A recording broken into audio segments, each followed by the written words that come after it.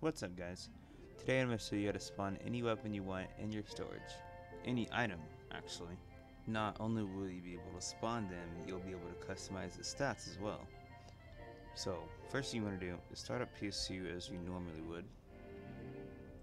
Then you want to open Cheat Engine.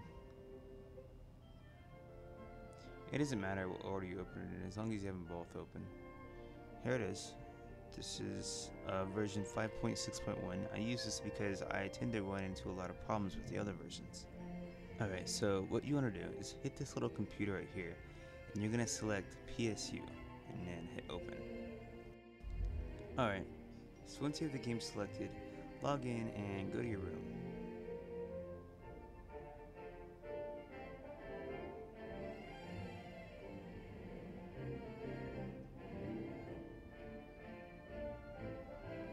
So the first thing I'm going to show you how to do is I'm going to show you how to spawn a weapon by replacing another weapon. So, you can use any weapon. I'll use the Tomoe Rod. So then you need a weapon you're going to replace it with, and I guess I'll use it with Sula Rod. So first thing you want to do is make sure your bot is empty.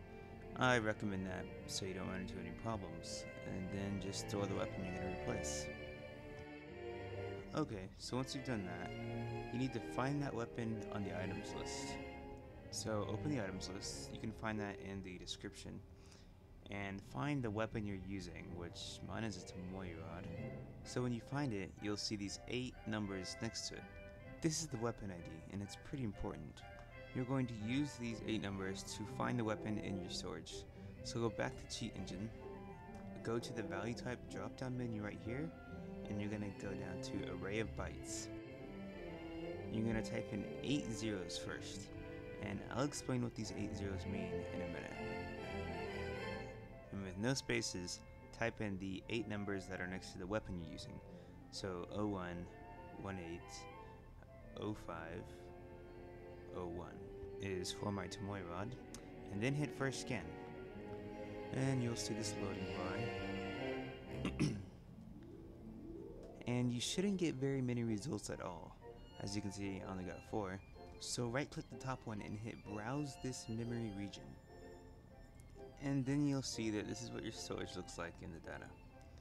And you're gonna see all these F's and zeros. As you can see, there's 8 F's right here. So anywhere you see these 8 F's is an open space in your inventory. Anywhere you see 8 zeros right here is a taken space. So as you can see, we have 8 zeros right here, and then you have the weapon ID for the Tomoe Rod, which is the weapon I'm using. You should see your weapon ID right here. So to change that weapon, all you have to do is find the weapon ID of the weapon you want to change it into. So I'll use a Sula Rod right here, and it's 01180903. And all you really have to do is go back to the memory viewer and type over that, so 01180903. Now, when you look in your storage on PSU, it will say Sula Rod, but it doesn't have the stats of a Sula Rod. It still has the stats of a Tomoe Rod, so we're going to change those into whatever stats we want. So skip these first 4 bytes right here, these are all zeros, and you're going to go to the last 4. These last 4 bytes right here are the PP values. So let's say you wanted to have 9,999 PP. So you'd go to these last 2 right here. These last 2 are the total amount of PP you can get. So I'll just type in OF27. And the first 2 are the total amount of PP you have. So I'll type in OB27 just to show you an example. As you can see, it has 9,995 out of 9,999.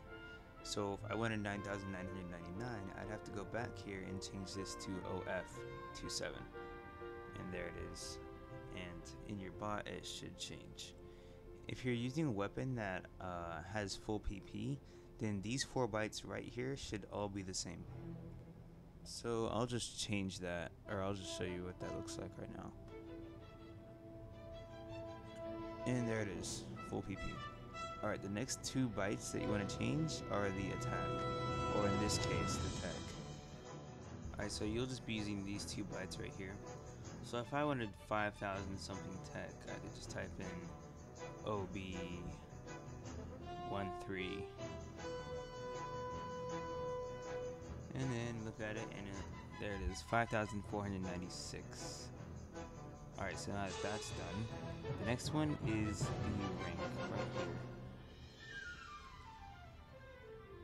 So if you wanted to be S rank, just type in an 04 and it will be S rank. It already says S rank in here, but if you were to take it out, it would say B rank.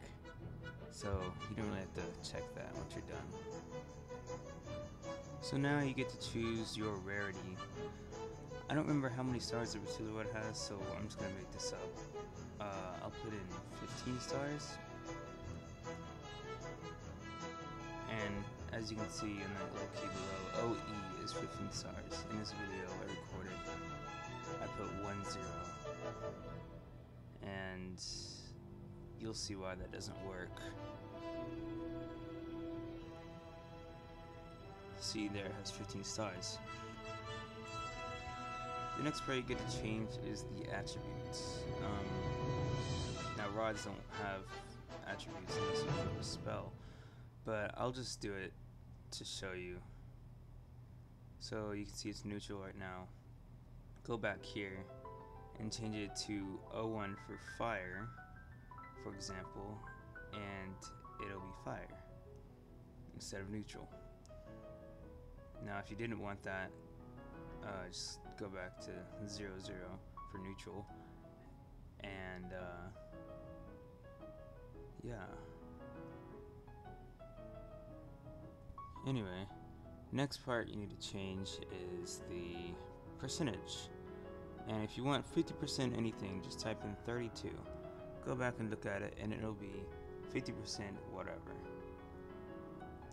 And if you want it to be 100%, just double that and make it 64. And when you go back to look at PSU, it'll be 100%. Just like that. Okay. But because rods are 0 when they're neutral, I'll put that back at 0, 0. Alright, the next part right here is the PA it takes. If you store a rod and replace it with another rod, you shouldn't have to change this. Same goes for every other weapon if you're replacing one of the same kind. But if you're making a saber into a rod, then you will have to change that. So if you have a striking weapon, type in O1 right there. For bullets, type in O2, and for tech, type in O3. I'm not 100% sure on that part, so you might have to do some experimenting.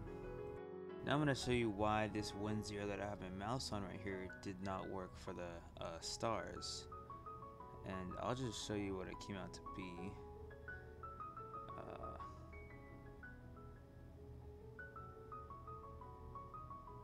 Alright, so here I take it out. And it's gone. If you put that 10, you will delete the weapon. So I'll just go quickly and type this back.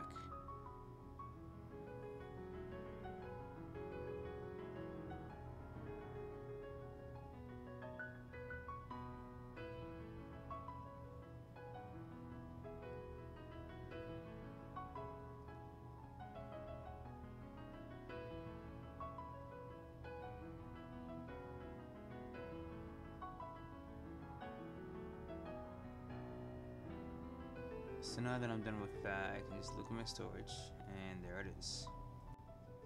So I'll take it out, and as you can see, it worked this time, and you can now equip it and whatnot.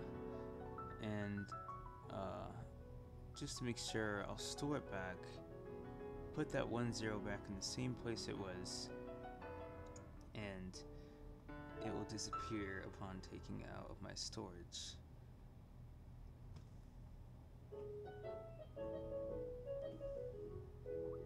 And voila, it's gone.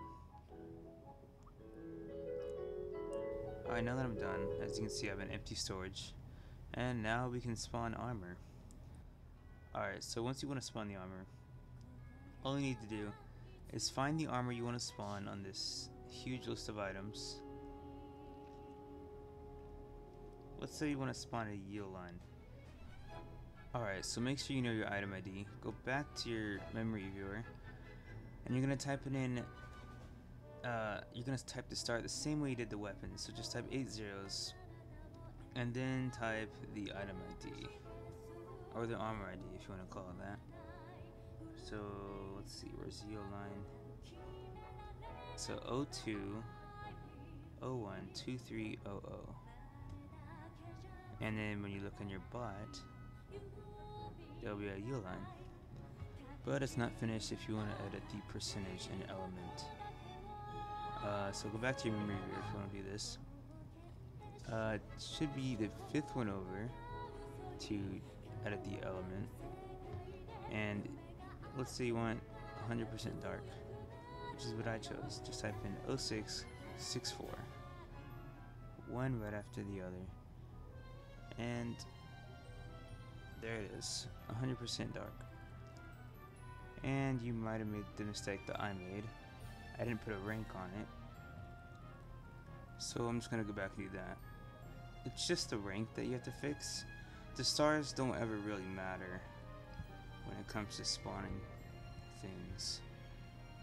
So it's S rank, so just type in 04. It's 3rd byte on the 2nd row. And there we go. And I still can't use it. But yeah, that's pretty much it.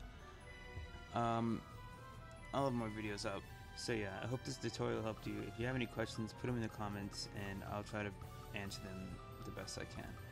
And next video, I'll show you how to change the appearance of your character and change the color of your name. So yeah, I'll see you guys later.